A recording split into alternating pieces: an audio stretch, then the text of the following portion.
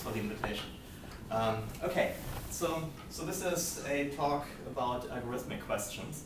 And generally speaking, when you're doing geometric or combinatorial group theory, there are three basic algorithmic questions to look at. There's the word problem. Do I need to define those terms? No? Word problem is familiar. There's the word problem, there's the conjugacy problem, and then, for instance, the isomorphism problem as well. And then you can ask any number of other algorithmic questions. So the context here is that I'll be talking about an algorithmic result about free group automorphisms and cyclic extensions of free groups, and that one will turn out to be relevant to the conjugacy problem in a certain interesting class of groups. Okay, so let's start by introducing the players. We've got a finitely generated free group, and we pick some automorphism of this free group. And now, given this kind of information, we want to be able to determine whether one element of the free group is contained in the orbit of another element of the free group. In other words, say if we have two elements u and v in our free group, then we want to be able to determine algorithmically whether there exists some exponent k, such that phi to the k applied to u equals v. And this might look slightly funny. I'm using algebraic sort of notation here with the automorphism following the element to which it is applied, just because the notation will work out more conveniently this way. Okay, so, and the basic idea behind this algorithm is really quite simple. So I want to take my element u, and then I want to apply phi, and then I want to apply phi again and again and again until something happens. And there are basically three possibilities. The first possibility is that at some point we encounter the element v that we're looking for, right? In that case, we know that u and v are in the same automorphic orbit. The next possibility is that, well, after a while we come full circle and we return to u, and if we haven't encountered v in the meantime, then we know that we're never going to encounter v. Okay. So those are the two easy cases, and now here's the hard case. Of course, if you're only looking for the first two cases and u is not in the orbit, or v is not in the orbit of u, then you can iterate all you like and you'll never reach that termination criterion. So somehow you have to have a way of telling when you've iterated enough, so basically you want to say, all right, if I haven't reached v by now, then I'm never going to reach v at all. And essentially the idea here is to recognize a point of no return. Essentially, you detect a certain growth, so the images of u get longer and longer, generically.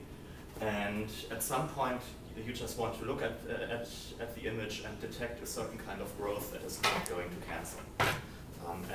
And say if you have an amount of growth that's not going to cancel and that's longer than your target v, then you know that you're never going to get back to v, at which point you've reached, or you've recognized a point of no return. And how do you recognize? That's exactly what the talk is about. Okay, and so in the third case, of course, there's still the possibility that we might reach v with a negative exponent. So if we get a negative answer after ending up in case 3, then we have to reverse the roles of u and v and run the same algorithm again. Okay, so what does that have to do with the three basic, or with the basic group theoretic decision problems that I mentioned? Well, if you look at a free bicyclic group, so in other words, if you define a group that looks like this, so you take the generators of your free group, and then you add one additional generator, the so-called stable letter, and you stipulate that T inverse xi t be equal to xi applied to phi for I equal to 1 up to n. Is this a familiar object? Cyclic extensions of free groups? Mm-hmm. Okay. So you suppose you want to solve the conjugacy problem in this case. Then, well, once you start doing a few computations and you think about it for a little bit, you realize that this is essentially two problems. So depending on the exponent sum of your stable letters t in the word that you're looking at. So suppose you have two words in your free bicyclic group. And first of all, you can just look at the you can look at the exponent sum of your stable letters t on one side. You can look at the exponent sum of the stable letter in the other word. If they are different, you already know they are not going to be conjugate. So the conjugacy problem really only is a problem if the sum of the exponents in one word for t is the sum of the exponents of t in the other word. Okay. And now in that case, well, you've got two cases. Either the sum of the exponents of t is 0, or the sum of the exponents of t in there is non-zero. And well, if the sum of the exponents of t is 0, then essentially, you can spell out the equations, and it turns out that the question of whether two elements like this are conjugate is exactly the question of whether you can find of whether one is contained in the automorphic orbit of the other one. And so in other words, this is one half of the conjugacy problem in free bicyclic groups right there.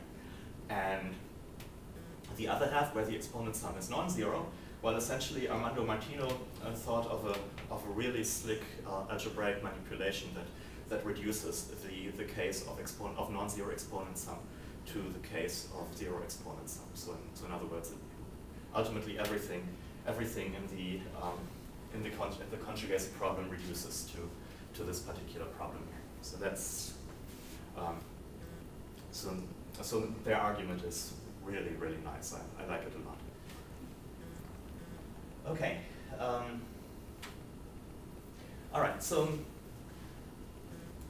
far we've only talked about group theory. So now at this point I'd like to translate the question into topological terms.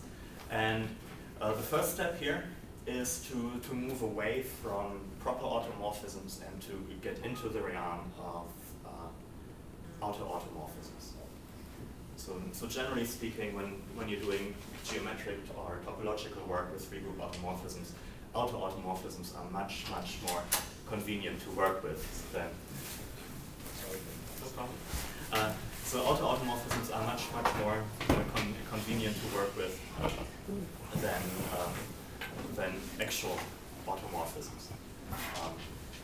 Maybe just for context, so the question that we're looking at is that given an automorphism and two elements of a finitely generated free group, can we decide whether some power of the automorphism applied to one element will equal the other element? And that roughly turns out to be so that's one half of the conjugacy problem in free bicyclic groups.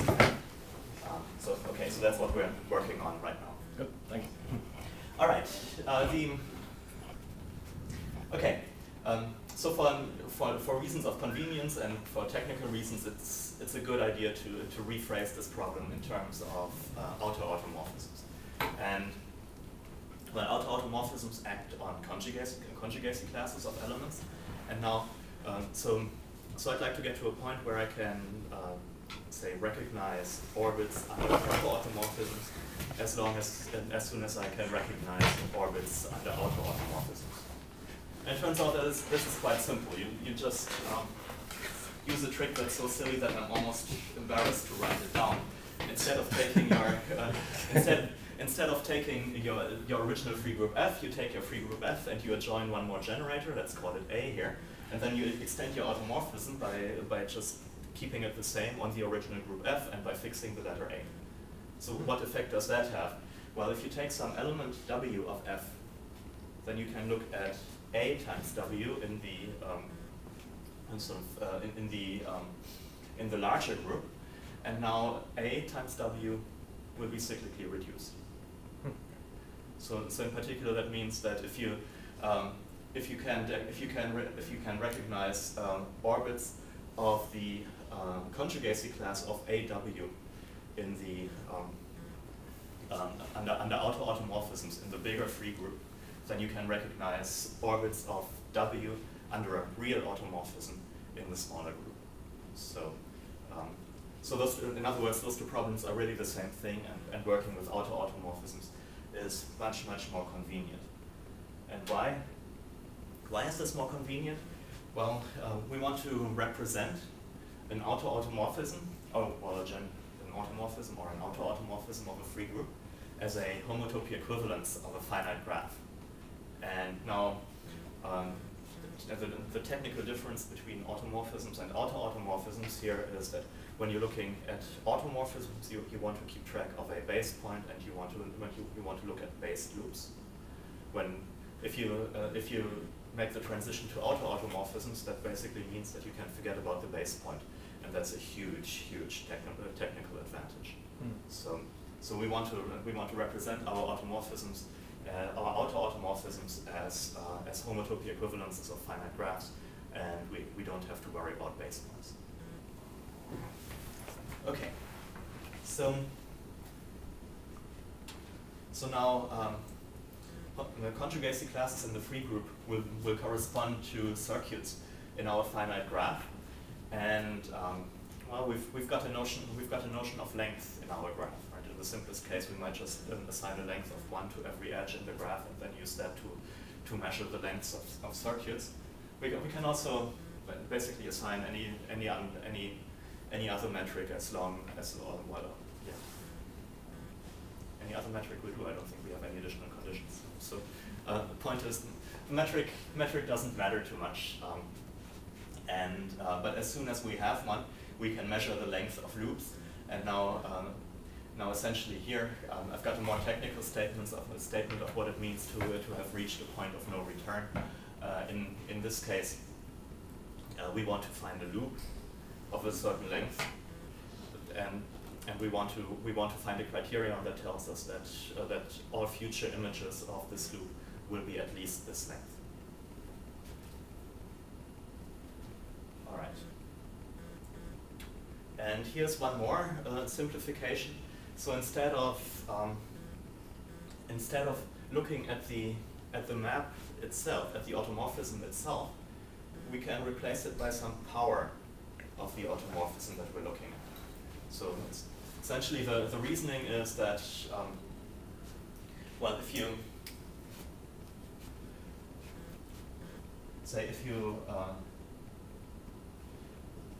have your map evaluated at certain powers, or if you're looking at certain powers of your automorphism, then whatever difference between this point and the points in between you see will be bounded by some factor that you can compute a priori. You can, for instance, you can define the notion of a size of an automorphism, meaning the length of the longest image of a generator, and then, well, say from here to here, the growth that you occur from here to here, or rather, for that matter, the shrinkage that you incur from here to here, is bounded by the size of the automorphism to the nth power. So in particular, now that means that, say, if you phrase the length in your point of no return criterion to just to be scaled up by some appropriate power of the size of your automorphism, then that means that you can detect points of no return by just evaluating your automorphism at a rather sparse collection of points. Why is that an advantage? Well, generally speaking, when you're looking at free group automorphisms, you have a mixture of finite order phenomena and large scale phenomena. So you might have some part of the automorphism that just commutes a bunch of elements around, and you might have some other part of an automorphism that just stretches things and gives you, for instance, exponential growth in the long term. And generally speaking, when you're doing, say, dynamic arguments on free group automorphisms, finite order phenomena are trouble. They are hard to deal with technically, and what you really want to do is see large scale growth phenomena. And now at this point, this observation gives you a real advantage, because this essentially says that you can raise your automorphism to a suitable power that'll just make all the strange periodic things that might otherwise mess up your argument go away. And what's left is the raw long-term growth that we're interested in here in particular. Okay, so that's roughly the topological setup. And now once we have represented our automorphism as a homotopy equivalence of a finite graph, we realize that, well, there's more than one way to do this. In particular, there are good ways of doing this and bad ways of doing this. And what we are after here is one particularly good way of representing an automorphism, and that's in terms of a so-called relative train track map. So what does that mean? That means, first of all, that we have a filtration of our graph. So we think of the graph as a union of larger and larger subsets. And if we look at the restriction of our map F to each filtration element, we see that it restricts to a homotopy equivalence of this particular filtration element. And then if you look at the differences between two successive strata, that's something that I'll call between two successive filtration elements, that's something that I'll call a stratum. Okay, so let's see. At this point, things get a little bit technical.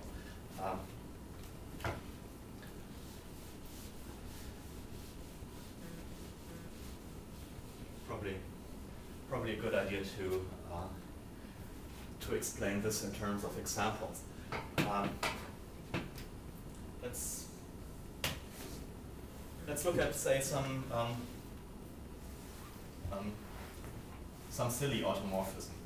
Say, let's look at an automorphism with three generators A, B, and C, and then we define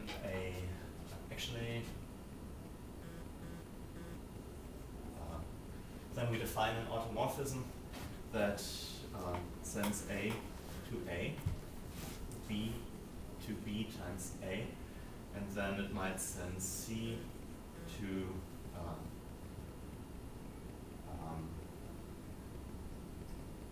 I don't know, D, and D to C, D. Is that what I want? We'll see. I may have to correct this in a minute. In case, so if you just do a quick reality check here, this is definitely an automorphism of our free. And now, so there are a couple of observations here. First of all, so if you look at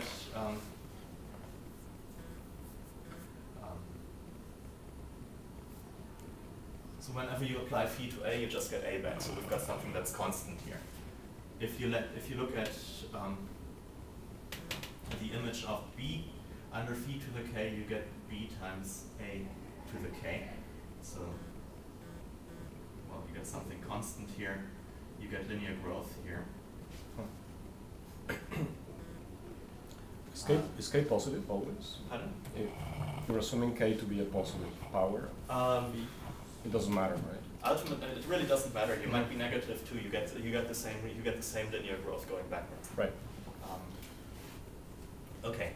So, and now let's look at images of C here. So C goes to D, goes to C, D goes to D, C, D goes to what? C, D, D, C, D, and so on. And let's see, you've got a so-called transition matrix here.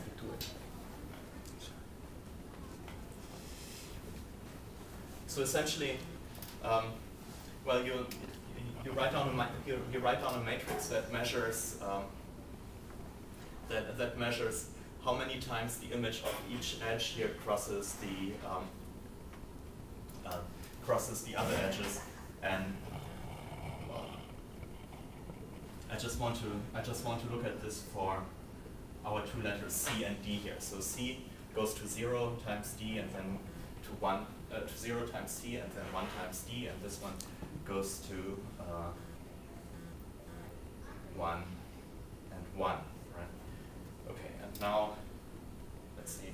I guess if you compute the eigenvalues here, you get some eigenvalue that's larger than 1, right? So in particular, this means that what you're seeing right here is exponential growth.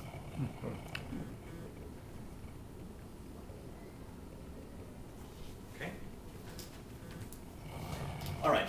So, and I should point out the way to define the transition matrix is not to care about exponents. So, for instance, if I had C times D inverse here, I would still get the same transition matrix.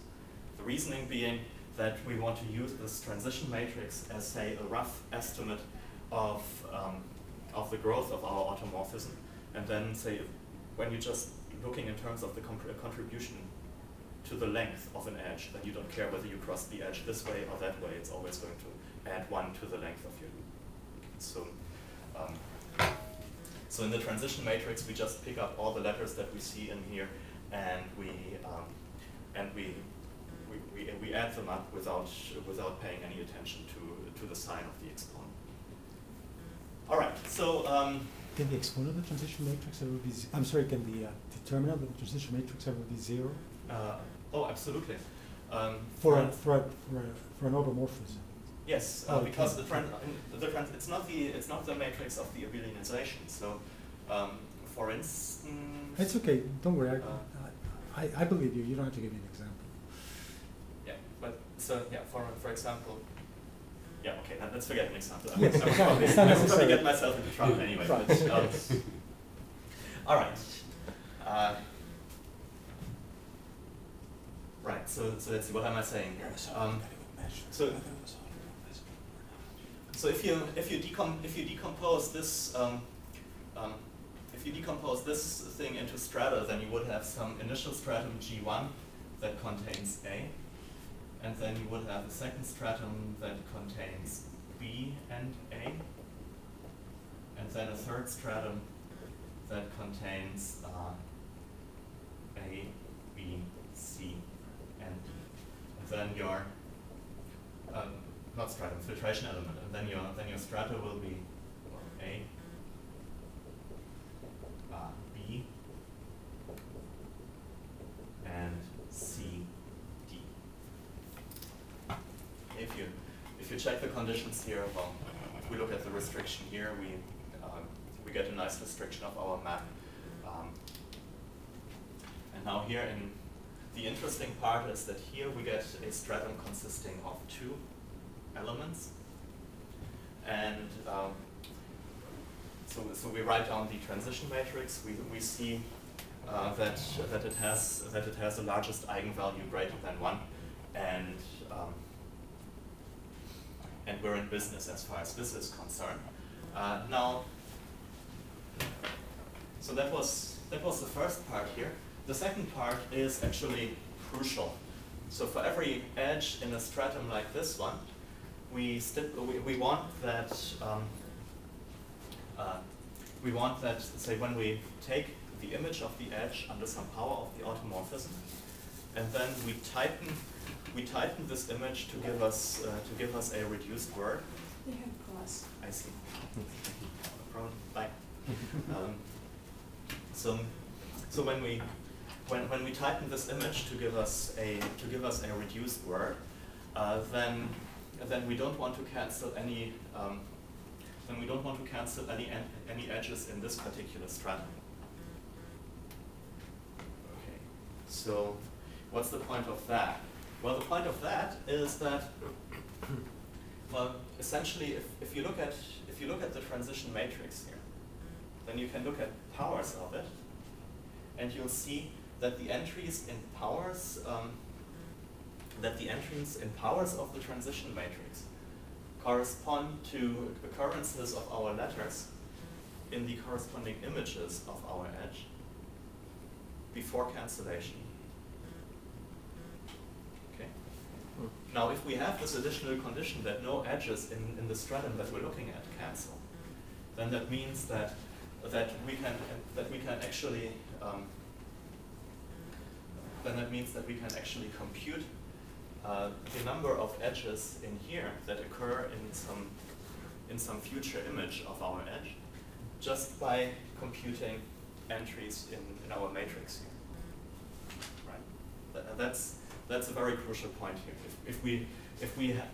If we have this condition that no edges in the stratum that we're interested in will cancel, then that means that we can measure growth in terms of entries of the powers of the transition matrix, and that's a real simplification.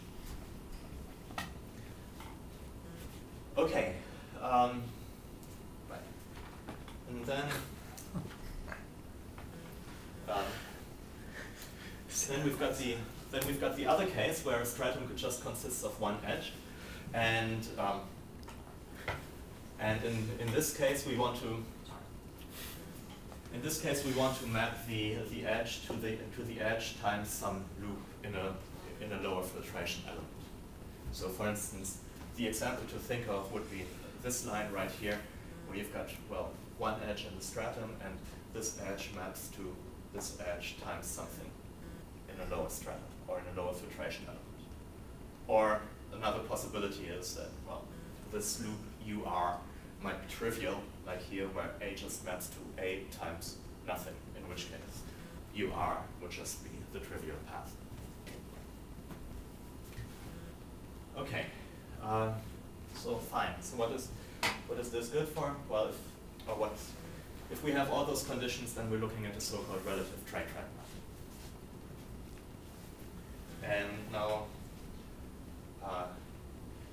Warren Dix and Enrique Ventura did us the great favor of working through all the technical details of the construction of relative train-track maps, and they came up with a solid algorithm that computes relative train-track maps for some power of the automorphism. So you saw on a previous slide that it's good enough if we solve our orbit detection problem for powers of the automorphism that we're interested in. Well, and that's most convenient because when we're computing good representatives of our automorphism, we may have to pass to some power of it once again in order to make strange finite order phenomena go away. Okay, good. So we've got an idea as to how to represent our automorphisms in a way that will let us detect growth in a fairly straightforward fashion, and we've got an algorithm that actually gives us such a representation. And this, you're considering the growth rate of automorphism?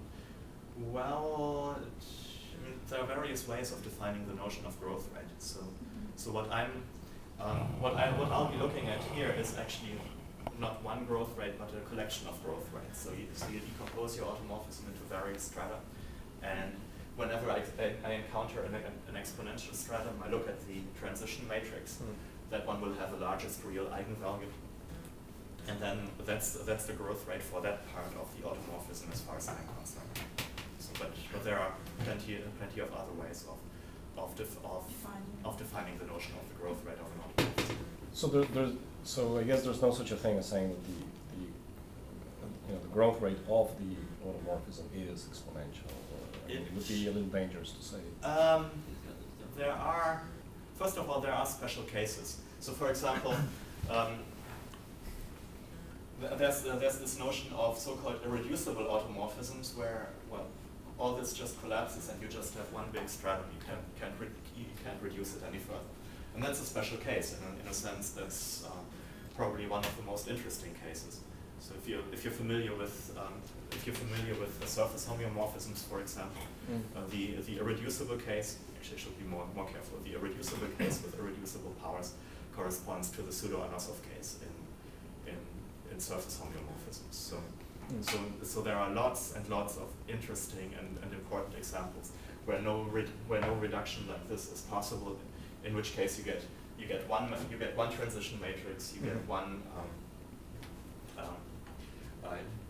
one growth rate for the transition matrix, and that actually turns out to be the what's it called? The asymptotic growth rate of your automorphism. Oh, okay. Thank you. But there are other ways, but this kind of growth rate will be irrational in general. There are other ways of defining growth that usually that always gives you a rational number, for instance. It depends on what you want to measure. The first one you have a phi of k to the a or a to the k, is this one? No, the first one. Yeah, it's the K. Just a to the k. Which is written a. No. Phi doesn't do anything to a. Okay, I see. So don't do anything k times. What do you get? That's what you started with. Would it be different if you just considered the endomorphism? I had the same question. You mean you're asking to what extent this generalizes? Or maybe just to the endomorphisms of the group. Can you actually bring this? Can I defer that question? Oh yes, to the end. Because we'll get to a point where where I can address that more naturally. Yes. Okay. All right, which is actually right here. Very desperate. We didn't have to wait too much. Very desperately curious about that. So one of the very fundamental results in the theory of free group automorphisms is Thurston's bounded cancellation lemma. And what this says is that if you have two paths that have no cancellation between them, and then you apply an automorphism or homotopy equivalence to them, then the length of the resulting path will be the length of the image of one path, or will be bounded below by the length of the image of one path plus the length of the image of the other path plus minus some cancellation between the two images. But the point here is that this cancellation will be bounded independently of the two paths. The maximum amount of cancellation that you'll encounter is only determined by the automorphism. So the picture here is that, say you have, I guess I probably want to keep this, but I'll get rid of this. If you have one path and another path, say alpha and beta, and then you apply the map f to it, then, well, you get alpha f. And then you might have some overlap here, and you get beta f. Okay. And, well, if the amount of cancellation that you see between the two will be bounded by this bounded cancellation constant. Okay. And this is a very crucial tool. So if you look at pretty much any kind of geometric or dynamic argument involving free group automorphisms, chances are there's a bounded cancellation argument lurking in the background. And in order to make this, in order to generalize this, well, you need your endomorphisms to be injective. So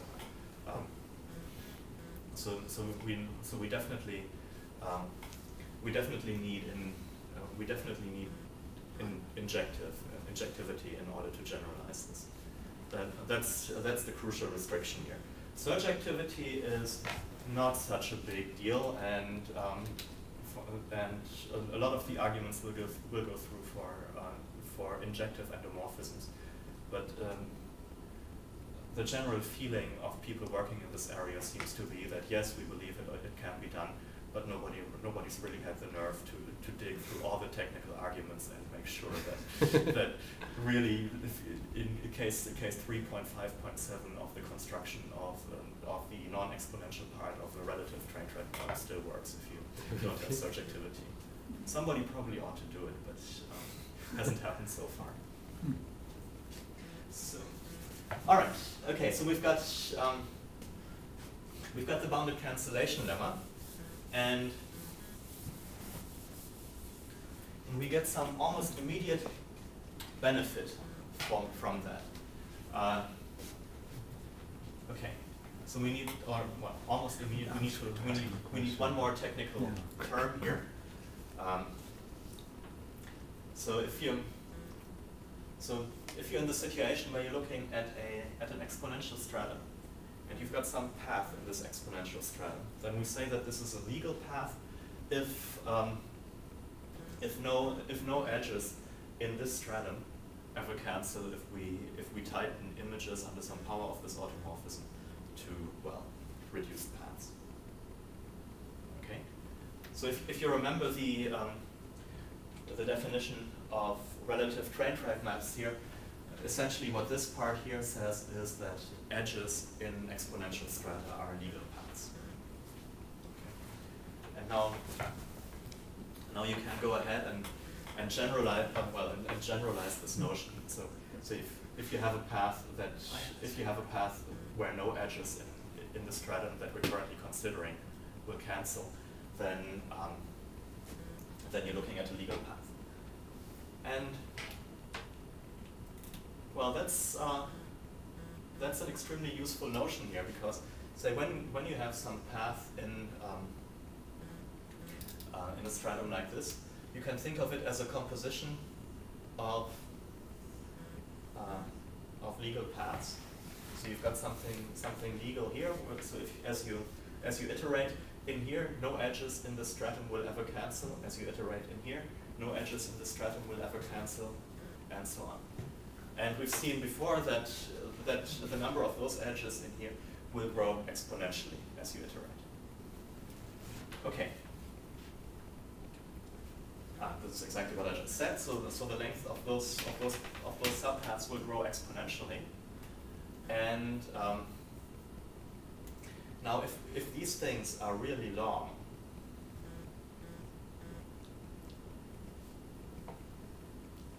then what's going to happen? Well, you see exponential growth here. You may see a little bit of bounded cancellation. You see exponential growth here, maybe a little bit of bounded cancellation, and exponential growth again. And the point here is that exponential growth beats bounded cancellation. So, okay, so we see something that grows exponentially. All right, maybe something gets cancelled at the edges, but we're not really impressed because whatever cancels is bounded, and we're growing exponentially here. So ultimately, exponential growth prevails. And you can make that precise. You can write down a criterion that says how long this path has to be for exponential growth to prevail. Okay, and now here we have our first criterion for a point of no return. Suppose we have something of exponential growth,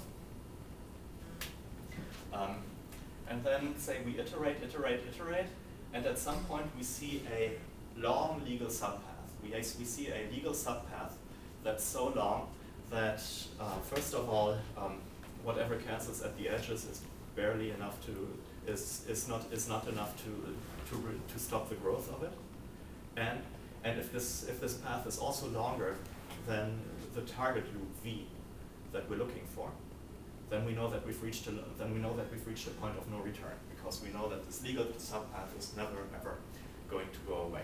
And if it's already longer than what we're looking for, then we know that what we're looking for will not be in the future. And essentially, this may sound like a special case, but it's actually a very general case. When you have this kind of when you have this kind of exponential growth and you iterate, then ultimately what has to happen is that either you see growth prevail in this fashion, or you see something go around in circles. You see some kind of periodicity, and the periodicity is a rather rare case that's easily disposed of. So in a sense, this, as far as strata of exponential growth are concerned, this is really the generic case, and we're done with it. Okay, so as far as our orbit detection problem is concerned, non-exponential strata like these, are much harder to deal with. And that's really where the main work in this paper lies. So remember the way we defined this was that we take the image of a non-exponential. So a non-exponential stratum just contains one edge ER, and now we've rigged things in such a way that if we apply our homotopy equivalence to to our edge and to our unique edge in this non-exponential stratum, then the result will be the same edge times some loop in a lower stratum. And so now we can play some games with this. We can take a non-exponential edge and we can replace it by a slightly different edge. So the picture here is this.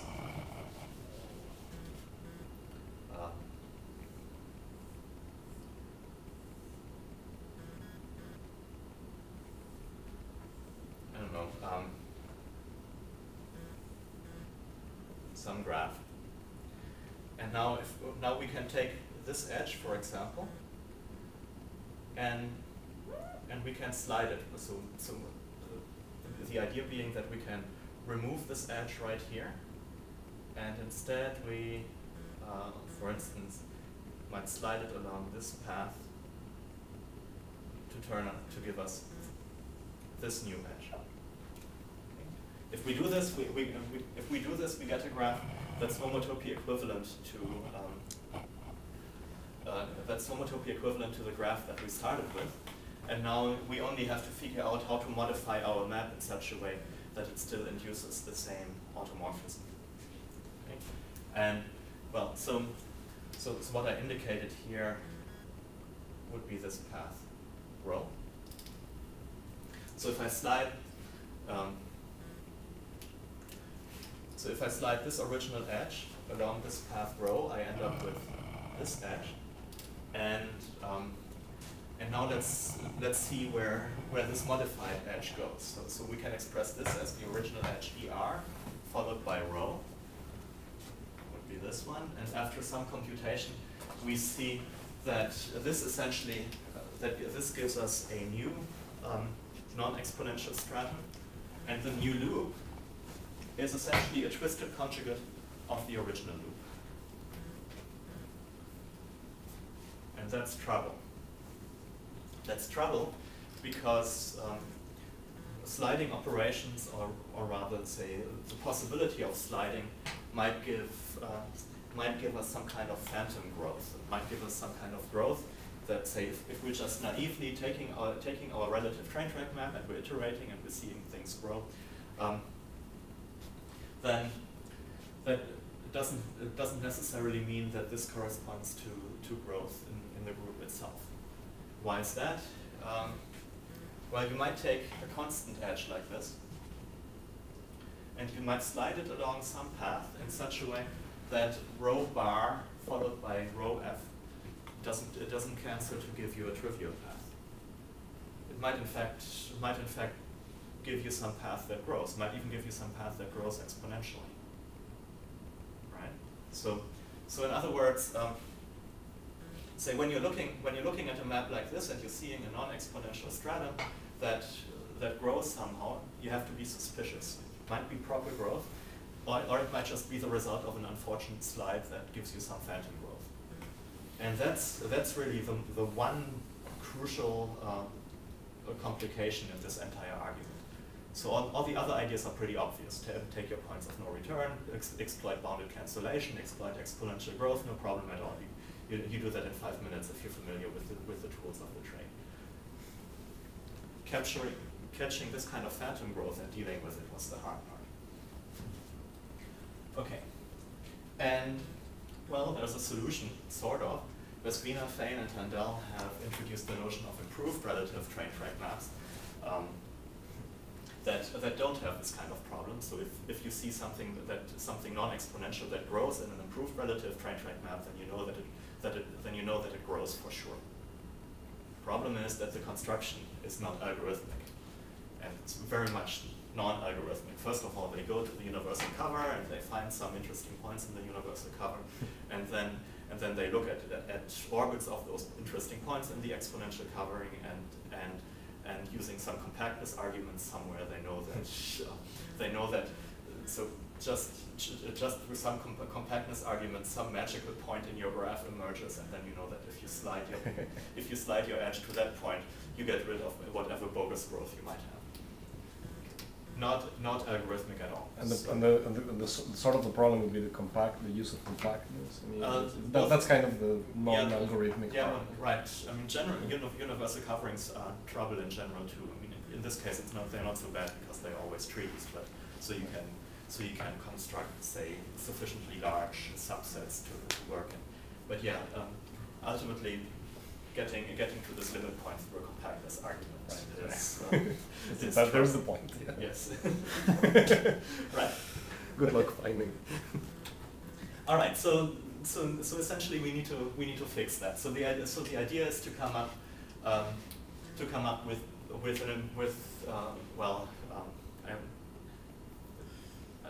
I'd like to say an improved version of relative train-track maps, but since that word is already taken, I need some other word. So let's call it efficient. Really?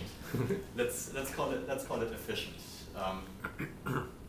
And what are the conditions here? Well, if the main condition is that if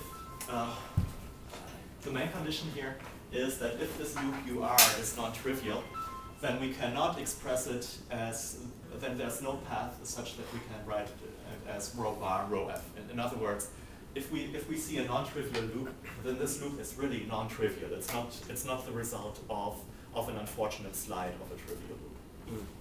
Okay? So here, if you go back, right, if you slide a trivial loop, you get something new called like rho bar, rho f.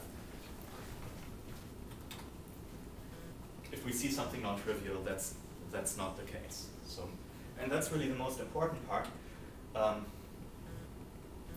Well, this part is kind of, well, looks technical, but it's really not that bad. If you say, if you have an edge that maps to E times U, then, well, if you apply f again, you get UF here. If you apply it again, you get UF squared, and so on. Okay, so all I'm requiring here is that when we compute this thing, then there's no cancellation here, and there's no cancellation here, and no cancellation here, and so on.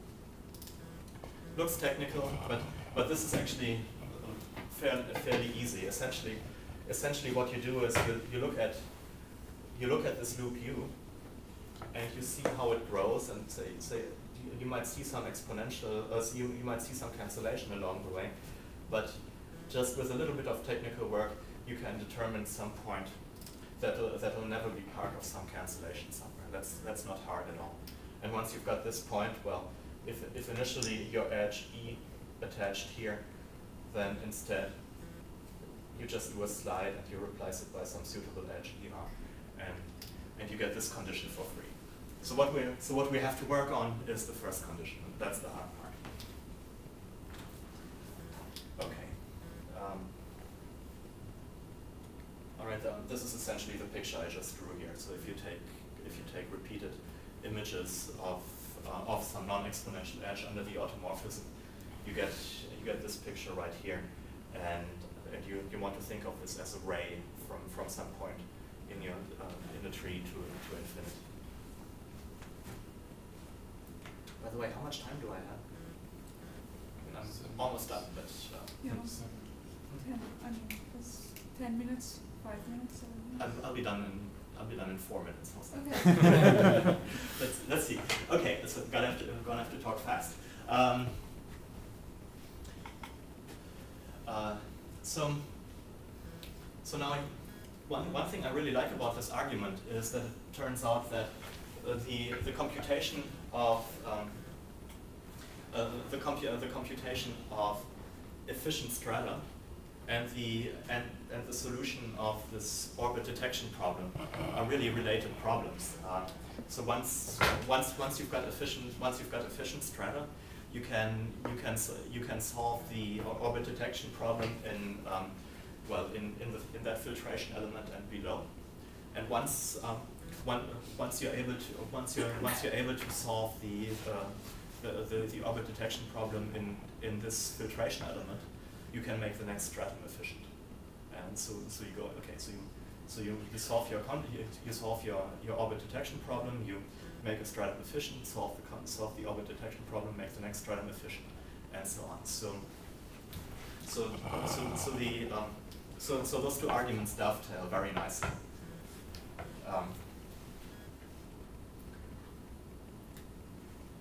Okay. Now, this is actually what I said here. So I was getting ahead of myself. And yeah, so the truly crucial part here is to determine whether we can have whether something non-trivial, some non-trivial loop U like this was actually the result of an unfortunate slide. Okay. And that's actually something that I'd like to sweep under the rug because it's a lengthy and technical argument. It's in the paper. And all right, so we've already seen points of no return in the context of exponentially growing strata. So assuming that all those that this efficiency business is done and that we can compute efficient strata and so on, let's see how that solves how that gives us points of no return in the non-exponential case. Well, the first thing to observe is that if you have a path in a non-exponential stratum, then you can cut it into simple pieces that do not interfere with each other. You have pieces of the form ER times gamma, where gamma is a path in a lower part of your graph, or in a lower filtration element, or you have ER, gamma, ER bar, once again, where gamma is something in a lower filtration element. Why is that? Well, copies of ER will never cancel with each other. They are sort of inert. They just send out something in a lower stratum, but if they didn't cancel with each other initially, they are not going to cancel with each other in the image. So you can decompose those and look at them individually. And then there's one kind of annoying special case where you're looking at trivial or periodic loops, and well, essentially you write down a bunch of linear inequalities, and you just see that sooner or later, essentially what happens is that you have a composition of various absolute value functions. So you see a picture like this, but since ultimately you've got a composition of absolute value functions, it's sooner or later it's going to have to grow that way, it's going to have to grow this way, and that kind of growth won't cancel. So that's the easier part. And now here, finally, once we've got our efficient train track maps, we apply this lemma that shows us that if we have a path like this, it will converge to the ray that we saw before. We've carefully rigged the ray in such a way that there's no cancellation in it. And in particular, that means that once we see a prefix of the ray that's as long as we need it to be, plus possibly some fudge factor to account for bounded cancellation. So once we see a prefix that's longer than, say, the length that we're looking for, plus the bounded cancellation constant, then we know that we can iterate all we like, and this part is not going to go away. So that gives us a point of no return in the other case, and that completes the argument.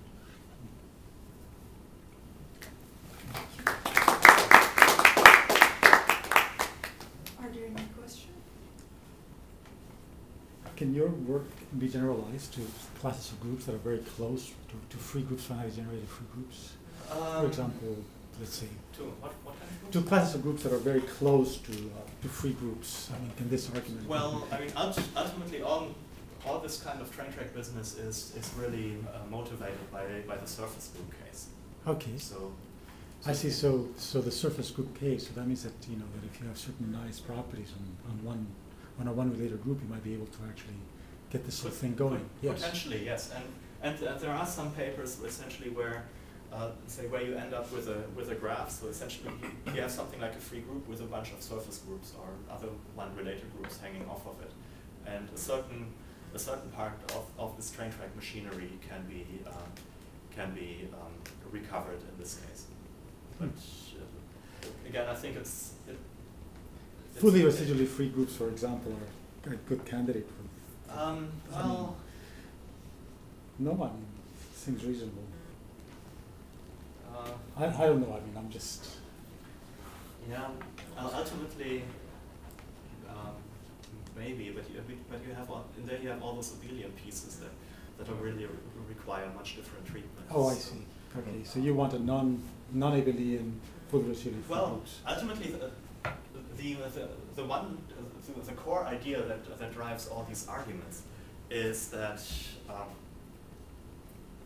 when you're looking at a train track map, the length of the path that you see is the length of the word in the corresponding group. Right. And as soon as you have relations, that doesn't work anymore. Sure. So technically, you Yes, probably but need you much said that different this was setup. generalized from surface groups. Surface groups have relations, you know. They have one relation. Yes. Right. And Right.